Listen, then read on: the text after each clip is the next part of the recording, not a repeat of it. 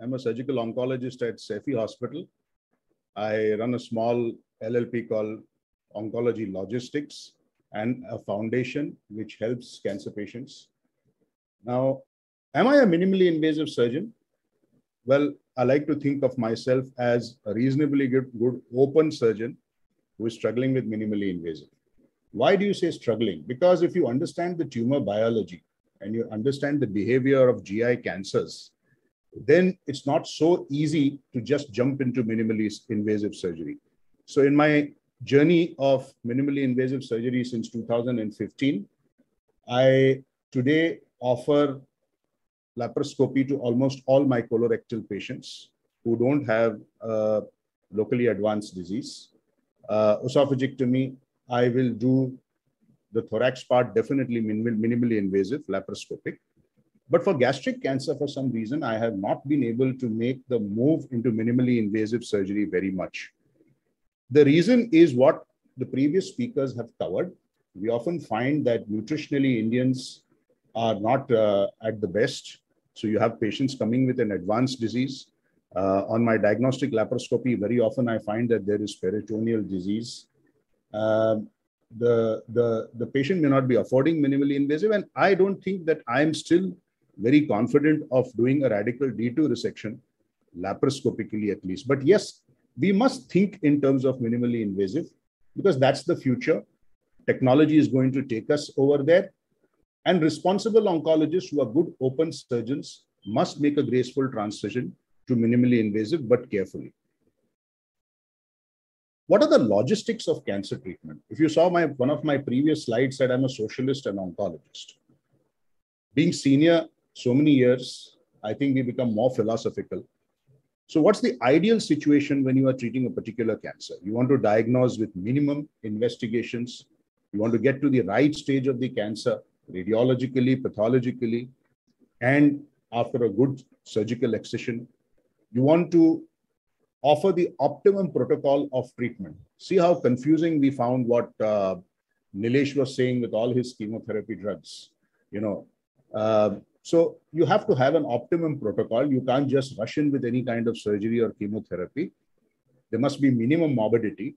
In our kind of health setup, morbidity costs a lot, minimum social stress on the patient, and a cost benefit to whatever they are doing. If you're able to achieve all this laparoscopically or minimally invasively, go ahead and do it. But actually what happens in our kind of healthcare system is that our investigations are often done before the patient comes to us. They are substandard. There is substandard staging. Radiologically, we may not always get the optimal protocol. If there is morbidity, we have to pay a lot. There's increased social stress. And sometimes we are not able to give the cost benefit which we look at. With 70% of Indians paying for healthcare out of their pocket, we have to rethink all these things. And how are we going to offer cancer treatment?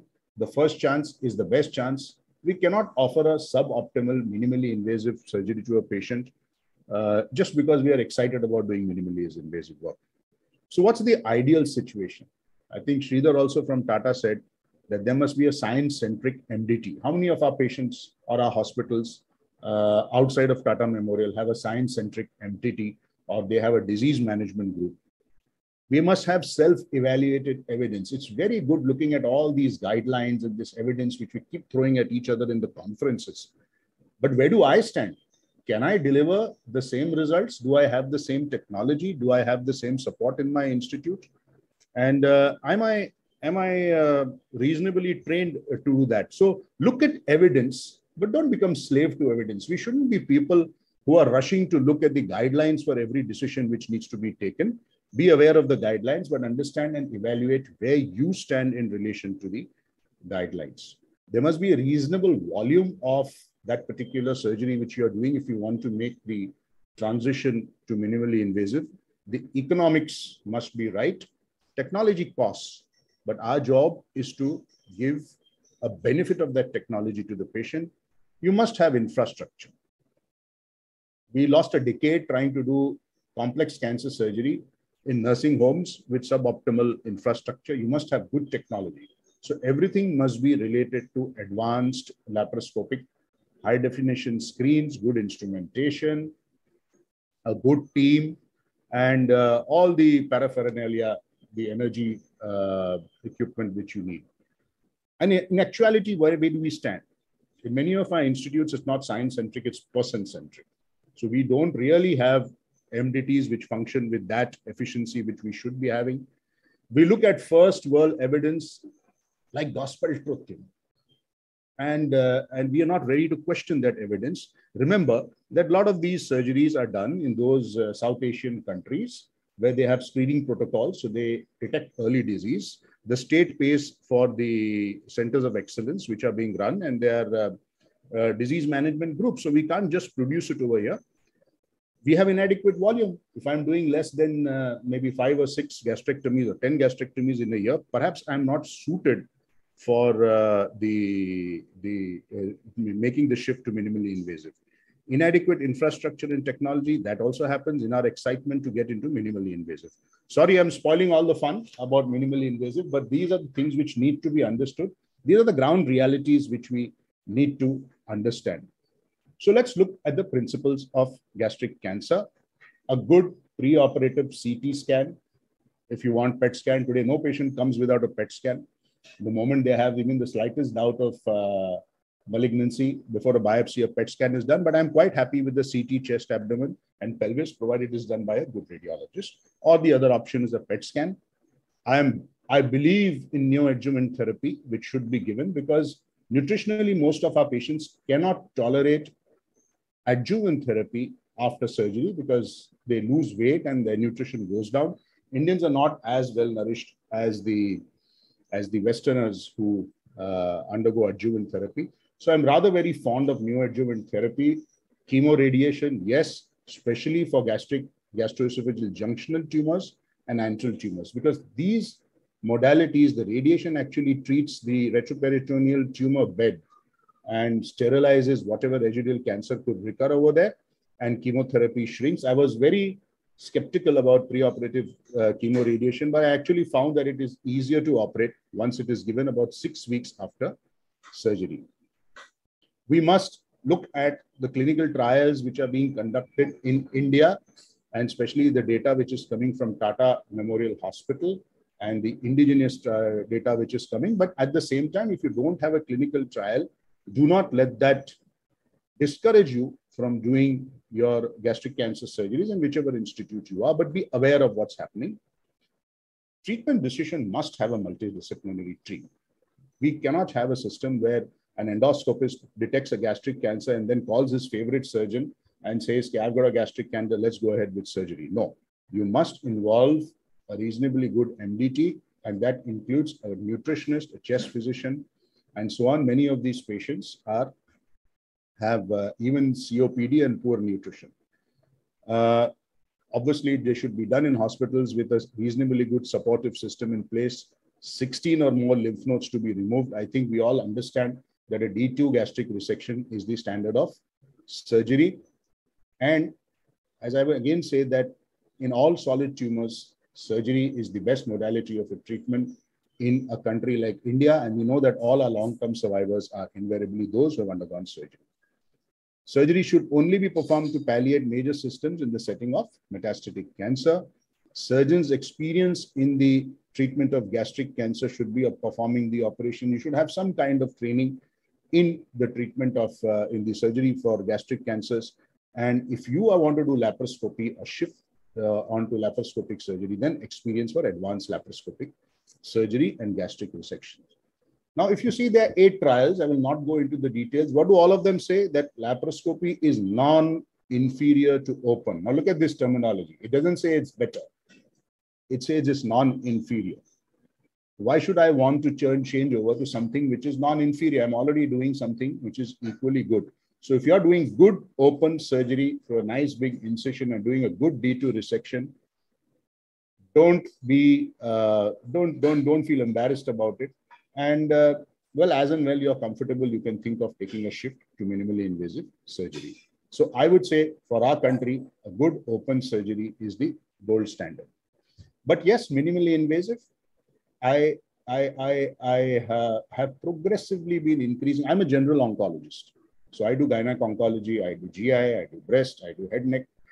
And since I think the last 7 years, I have been increasing my work in minimally invasive, fortunately, because I had a good equipment, good team, and I like the results I see with minimally invasive. That's my own personal journey. I have made my mistakes. I won't say that minimally invasive is better, but as I said, that's the technology. If you want to make the shift, you can think about it. Less pain, less morbidity, less ICU stay, hospital stay offsets the longer operative time. Initially, it takes more operative time. Down the line, possibly you can do it in the same time as open surgery. Very early feeds, we keep tubes for all our patients, nasal tubes, and start entering enteral feeds with ERAS protocol. Definitely less blood loss. And one advantage is there, they're able to start adjuvant therapy early, and the nutritional imbalance in the patient is less. So we must think of how we can make a graceful transition to minimally invasive surgery. As I said, I'm still struggling to make that transition in gastric cancer, because many of the patients which come to me have metastatic disease in the peritoneum, and they cannot afford. I am just not very happy with laparoscopy. I'm more comfortable in robotic for these patients, but obviously robotics is more expensive. So it's not something which we are able to offer every patient. What are the pitfalls? Be wary of suboptimal skills and technology. Suboptimal skills doesn't mean that you don't do it, but then involve people. Let there be a team of people who are good laparoscopic surgeons. So if I'm doing a laparoscopic surgery, which I have at least other 2 well-trained laparoscopic surgeons with me, and we do it together, a lot of thought is given to the procedure, plan in advance, and do it as a team. No compromise on technology. Doesn't matter you earn less, but see that you use the best instrumentation. Good case selection. Ideally, an early gastric cancer, where even a D1 resection, D1 nodal dissection will do, and then you move on to doing more complex T2 tumors with node positive, and obviously with post-neoadjuvants. Now, one of the issues which may come is that retrodural nodes may be a little difficult to clear, but it's possible to do that with some practice. As we see that, minimally invasive is, people are becoming more and more skillful with time. With antral tumors, splenic hilar nodes may be a problem, peripancreatic nodes may be a problem. So don't keep a very high threshold for conversion. If you feel that you're not progressing and you're stuck somewhere, go ahead and convert in your first few cases. So in summation, minimally invasive, not just about organ retrieval, but about the correct logistics and the treatment of the cancer, as I showed in my first slide. We must define a common goal in the healthcare industry. And on this, we doctors, the MDT, all specialists, especially the endoscopist, the surgical oncologist, the medical oncologist, the radiation therapist, the government of India, the hospital managements have to have a common goal in furthering and developing better treatment in GI cancers.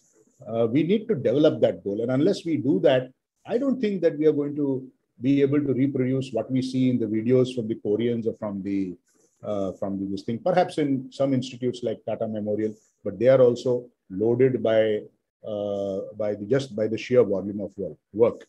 So until then, reassess our protocols, keep training, keep nurturing the juniors, and I hope that one of you picks up the baton when I stop my struggle with minimally invasive surgery and take it further. Thank you.